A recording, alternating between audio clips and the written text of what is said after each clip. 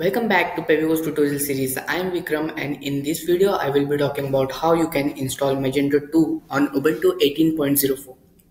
Before getting started, I would recommend to check the link in the description where you can find a detailed tutorial which might help you out in setting up Magento 2 on your server. Let's begin with what is Magento. Magento is an open source e-commerce platform which is used for catalog management and wide e-commerce stuff. In this video, we will be talking about installing Magento on Ubuntu 18.04. So what are the pre-requirements?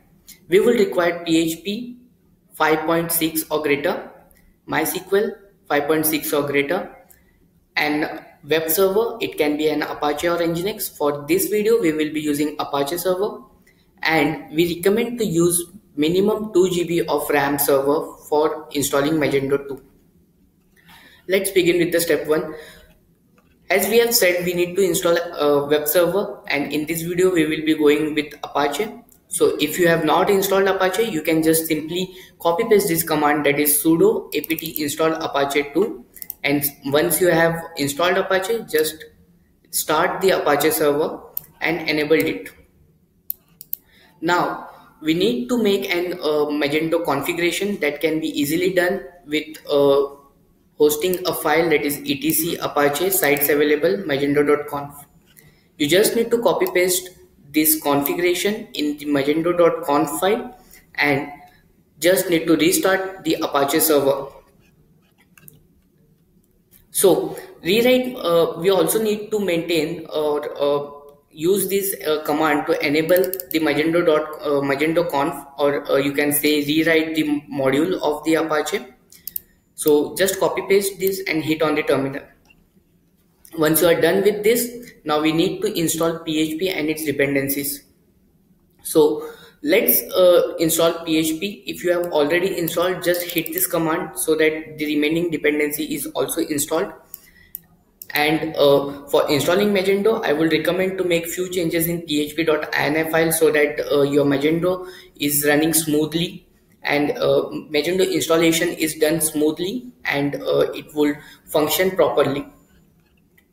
So I recommend to keep the memory limit as 512 MB and the max upload size has 128 MB. So if you keep a bit greater, then it will be better, I can say, and later we can degrade this and just restart the PHP, FPM and Apache, our web server.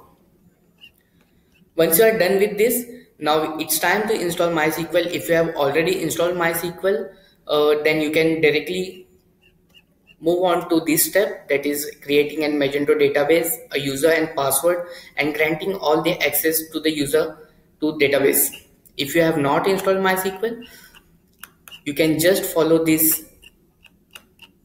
simple step, that is sudo apt install MySQL server, and just change the password from the temporary one to your own password, that is sudo MySQL secure installation will help you out in setting up and secure password.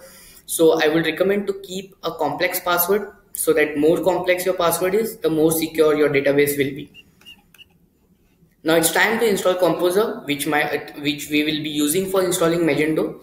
So copy paste this particular line as we have installed PHP, so it will directly download and install Composer in composer setup.php file.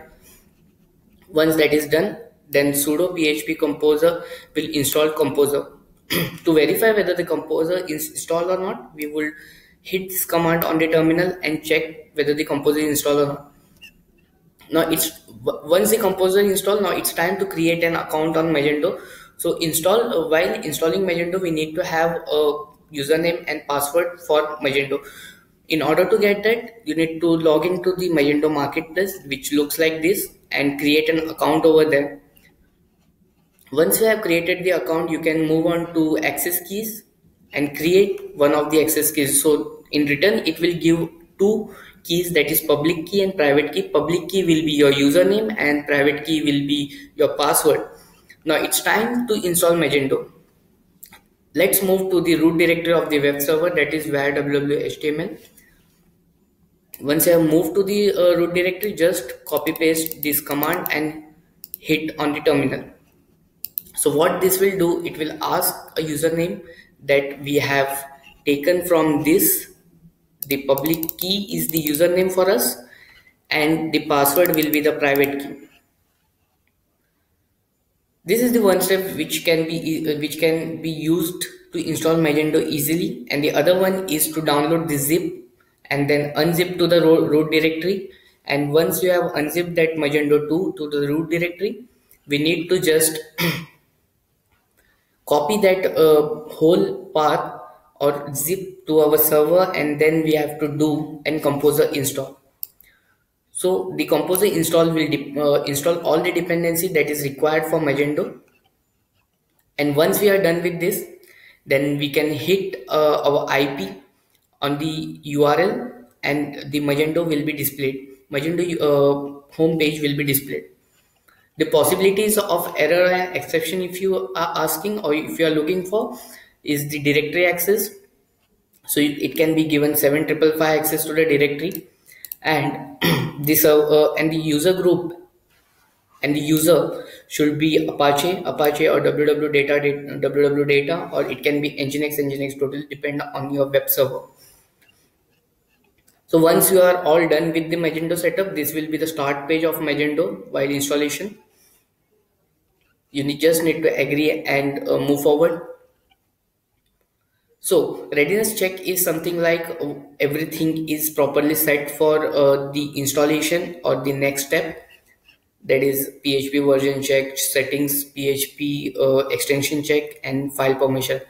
So here it is everything green and go signal, where if anything goes wrong, you will get a red cross mark instead of this green tick mark.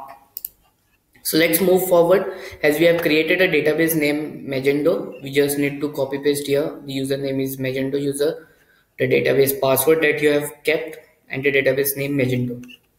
Similarly, these are the few steps that need to configure and go forward, that are the simple and easiest.